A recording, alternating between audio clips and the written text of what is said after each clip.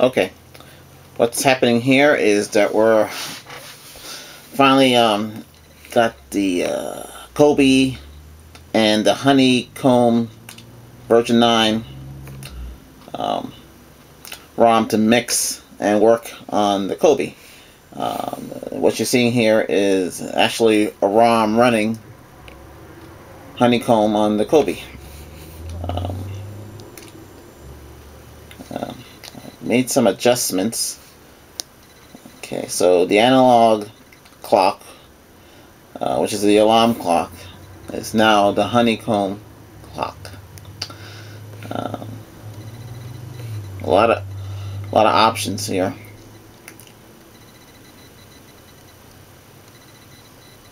Okay, got the power control. Get out of here. We're still running OS 2.1, but running a different version of it. Okay.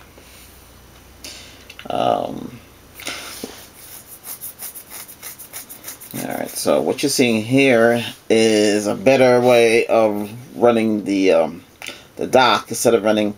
A lot of people use Launch Pro and a couple of others that are popular, but on the Kobe, since the Kobe, when it comes to memory, it, kind of acts up, so it's best just run it clean and lean.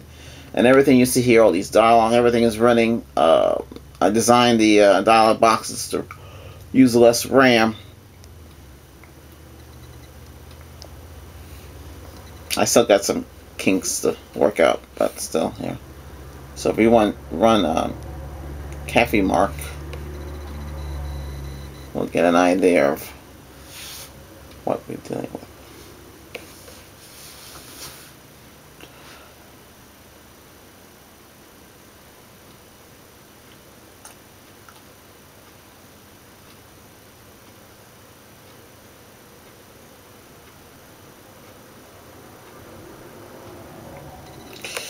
Okay, score is 825.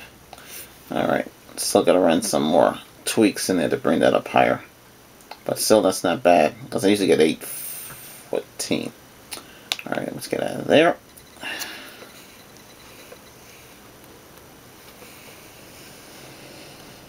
Okay.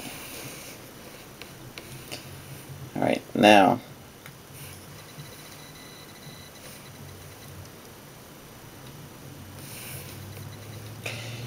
we got a lot of wallpaper here.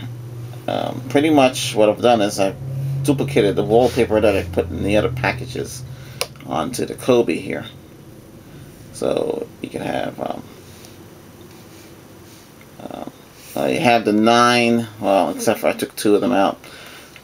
Pretty much you have what you see in the Motorola Zoom.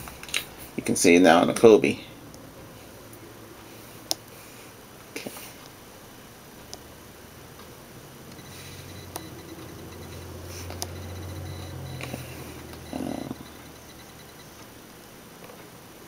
Here's the city. Okay. The Kobe wallpaper is a different dimension and sizing. It's completely different. So we see that certain wallpaper doesn't. Let's see. This is the hexagon. No, that looks right on the Kobe here. So you get the eye there. Let's see here.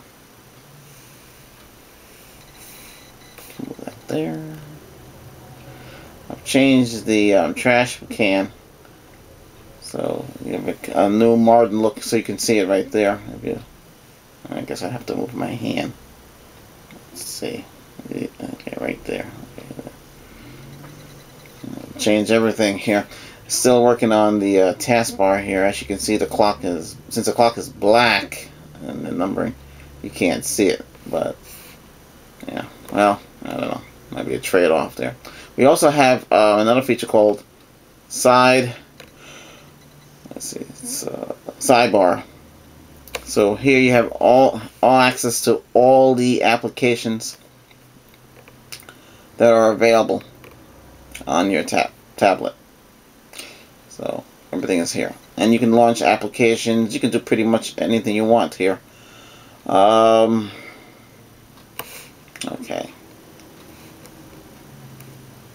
Holy cows, a whole bunch of... Okay.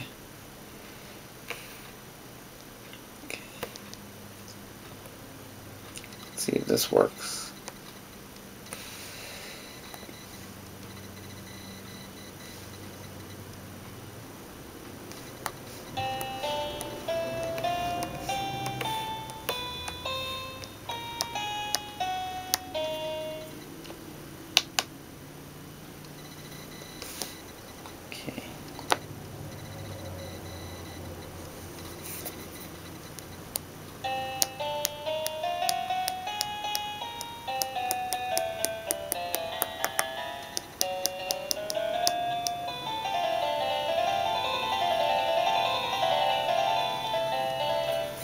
Alright, it's much faster on this. Wow. Okay, here we go. Alright, that's just like a little demonstration there. Okay, we also have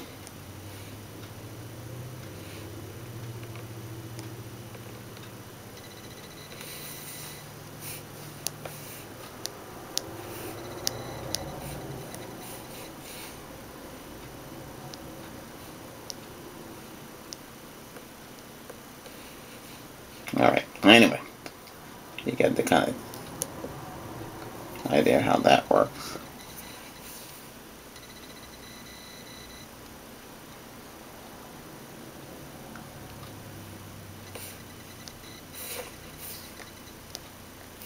Okay.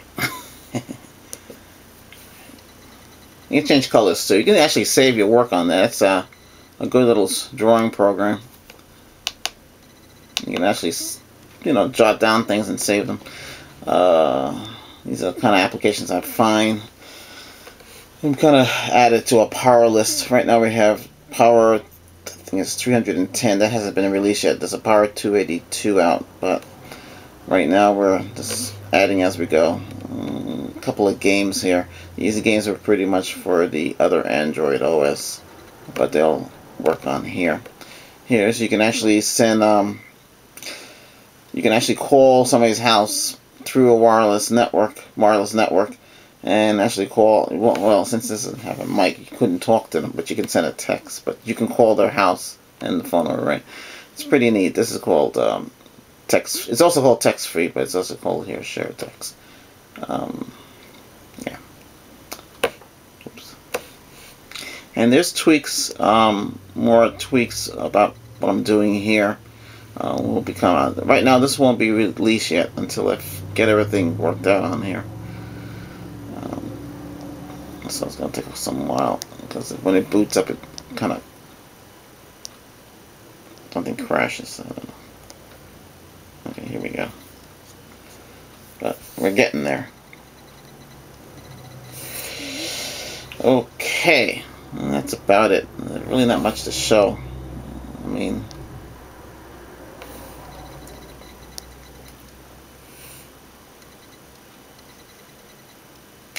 with the calendar.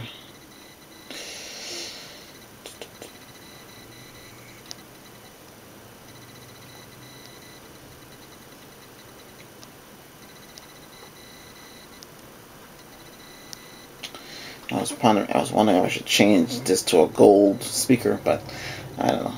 Right now it's kind of weird. Certain things, I mean, what's available right now to change everything, it's kind of odd. But anyway, here you got I changed the dialog boxes. This way here with the transparency, it uses less RAM instead of having it fancy. But you get the kind of drift here. This is pretty much what I was going for. The goal is to save as much RAM as I could and to recover. In the background, we're using Android Assistant, which is actually good here. Here it says 52 is free. This is automatically set up to automatically free up RAM every 10 minutes. So we're going to force it to free up more. So it freed up to 70. But you see here the total RAM here is 154.12, so you're not really getting the 256. Where other tablets say 256, and they have about 232 free, so 102 is missing on the side. But I think it has to boil down to the graphics and the HDMI. But over here I have a Craig over here, and so on that one you get a little bit more RAM free. Instead of here with you're stuck under 100, that one you get about 112. Same configuration on that one. Processor is just different. And it's only 720p, while this is 1080p. This has a better screen, though, in my opinion. And this is all metal. And well, anyway, this is pretty much here. Here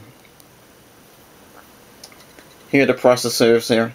See how Google Voice is taking up CPU and taking up RAM. My goal is to see if we can, stop this from loading. The calendar, we can always stop that by using another program. The clock, well, it's gonna, if you want the fancy HoneyComb clock on display, there's a problem here.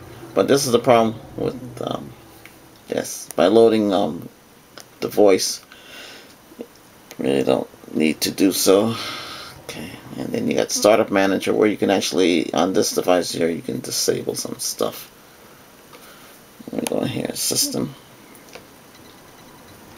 I've disabled some stuff here. It's already set. If you go into Save Battery, by default the GPS comes on. I see it's on. See it's on again. It should take you to another screen, and then you can turn off the other two features with the GPS. Auto sync, you're gonna need that. Well, it depends. If you don't turn it on, then nothing's gonna sync. Orientation, yeah, you need that if you want to rotate. This feature you don't need. Okay, turn this down. This is the brightness.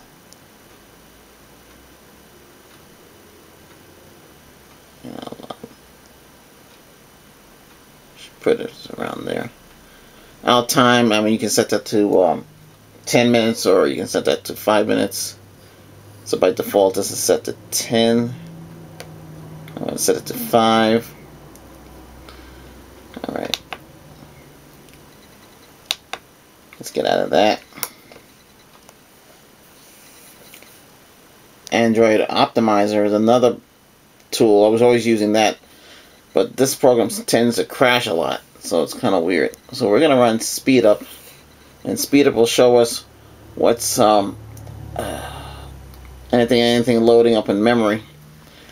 Okay, so there's nothing running in auto stop.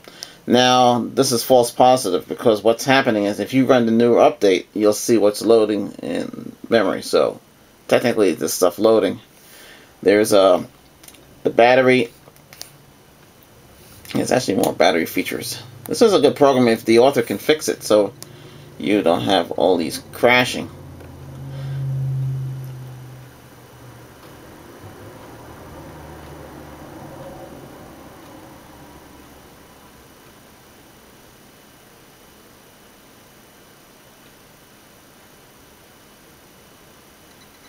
Alright, so this is telling us the battery is settings is 6. There's nothing in the cache. It hasn't found any pests or anything. Oh yeah, by the way, this version we tweaked to the max. So memory wise cache wise is set to the max, and also the pest control is under control. So when you go in the browser, you won't have, ads and spyware and malware and all that stuff. But you gotta use the default browser though. It won't work the other way. So you can see the dialog boxes look really cool and sharp here, which is really good. So anyway, I'll have to cut this down. We're running out of time here. Alright. Next time you'll see it actually working properly. Okay, that's it.